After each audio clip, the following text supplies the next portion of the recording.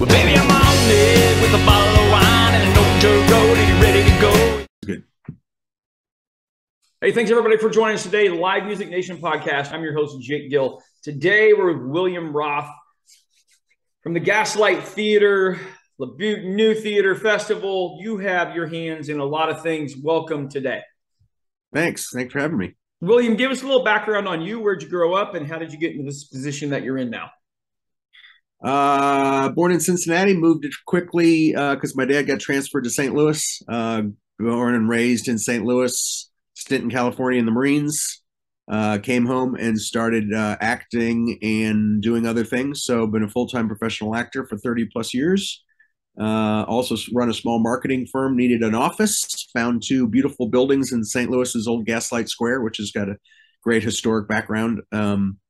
And rehabbed them and turned one into the Gaslight Theater and started St. Louis Actors Studio, which is a professional performing arts company that Well, baby, I'm on it with a bottle of wine and an old dirt road. Are you ready to go? It's attached to a restaurant, and so we've got this culture cuisine cocktail idea that goes on between the culinary arts and the performing arts, and so we do live plays and music and just about anything that you could put on a stage in the space. It's an intimate 99 seat storefront.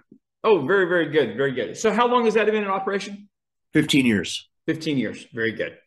All right. Give us some examples of productions that you've had there in the past 5 years. Well, we host local prior to the pandemic that shut things down, and we're slowly restarting a lot of the stuff. But St. Louis Actors Studios have done everything from King Lear to Who's Afraid of Virginia Woolf to we do a one-act festival where playwrights around the country send in one-act plays, and we cull them down and then put them on in July. We host local jazz artists on Thursdays, blues artists on Tuesdays. We have had comedians come through. We have a comedy series so various folks. It's a small venue, so it's not for everyone as far as touring groups that come through, but we get plenty of folks that use it on a yearly basis because they like its intimacy and they can control the ticketing themselves if they want. Yeah. It's nice. Very cool. So 30 plus years as a professional actor, what is it for you about being on stage that was so addicting? It's not so much about the stage once you perform, once the performance, it's really in theater. Well, there's a couple things. One, when you're putting on a play and you're working on a play, the 4 or 5, depending on how much time you get, weeks of rehearsal and discovery of the art and what was written and what was intended, and then working with a cast and a director that mold it into something that we agree is the voice that we want to project. And then it's different then once the audience comes in, so that's a great learning process. That's just every day is exciting and fun. And then once the audience comes in, every night's different with live theater. It is a shared experience. Everyone's looking at the same thing, but everyone's taken back a different the way they interpret it or internally is different, even though they were in the same room at the same time. And then a different night, you never know what'll happen. So it's very, very exciting. When you're taking on a role, do you look at other actors, how they portrayed that role, or do you only solely look within your group and your production company for that role?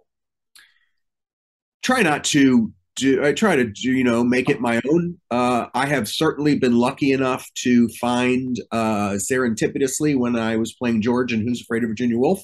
I happened when I was in New York to run into Bill Irwin, who won the Tony for it, did it in London and Broadway. And I got to sit down with him for a couple hours and just talk about it. And so that his relationship with Edward Albee, what he felt George's character was all about. So I like that when it happens. I try not to, it's all in the script. Everything's right there in the script. So you can you really don't need to. That's pretty rare to be able to sit down with someone like that. Oh, I just lucked into him. I was Sunday in Newark Airport. I was flying home and standing in line right behind me was him. That's fantastic. That's a great story. That's really cool.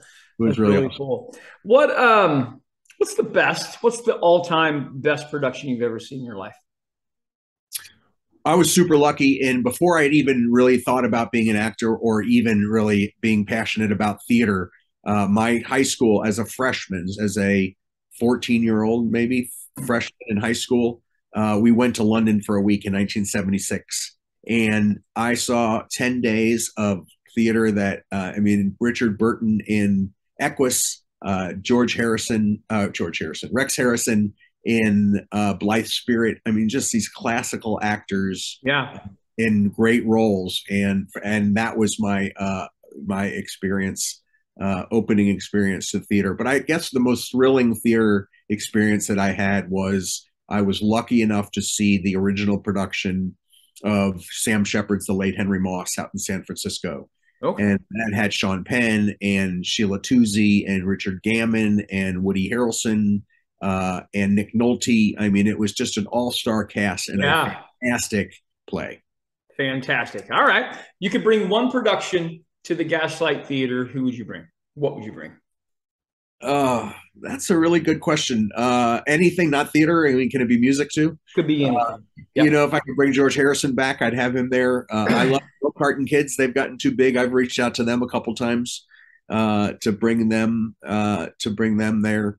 Um, that's we really have in 15 years done most of the plays on my bucket list that I really wanted Good. to, and I felt as though our productions were every bit as good as what I wanted. And hosting someone else's production is nice, but it's really better when you have a dream to produce something and it comes out the way you want it. For sure. For sure. Dead or alive, you could bring one musical act to the Gaslight Theater for one final performance. Who would you bring?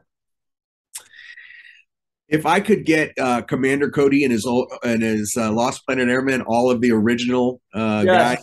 that would probably certainly be high up the list. Yes, that'd be great. How much do you guys integrate children into your productions, and how important is that for your area? It's important for our area. It is not as not. I wouldn't say it's not important for us, but because there's so many theater companies in town that do child-related things, Mhm. we made a decision early on that while we do classes and those sorts of things Sure. that uh, allow participation from kids, we weren't going to. There's really not an R. I mean, it's kind of we're more of an adult theater company. Yeah, But 14 years and up for the most part, comes to most of our plays. But we don't do there. Most of the plays that we pick do not have the parts for. sure. And solely because you have a number of children's theaters there Yeah, in the metro area. Yeah, I got you. Very, very good. Very good. How can people find out more information, William, about the Gaslight Theater? the Gaslight Theater's website, and there's two of them. There's one in Tucson, so we're the Okay. one in St. Louis. Is gaslighttheater.net. And St. Louis Actors Studio, stlas.org, Okay.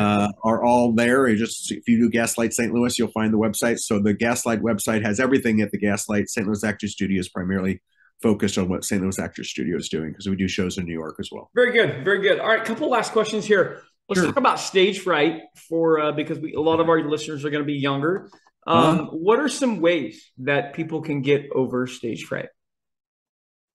Don't let them ruin it for you. That's really kind of the thing that I've always been. I mean, I get nervous every time I go on stage because you really want to, not so much because I'm afraid of what's out there, but that I really want to do the best I can. But you've worked really hard to do what you're about to do, and don't let them ruin it for you. Be proud of it and stand. I mean, you don't see them most of the time anyway. The lights are in your eyes. So you really can ignore the fact that they're out there.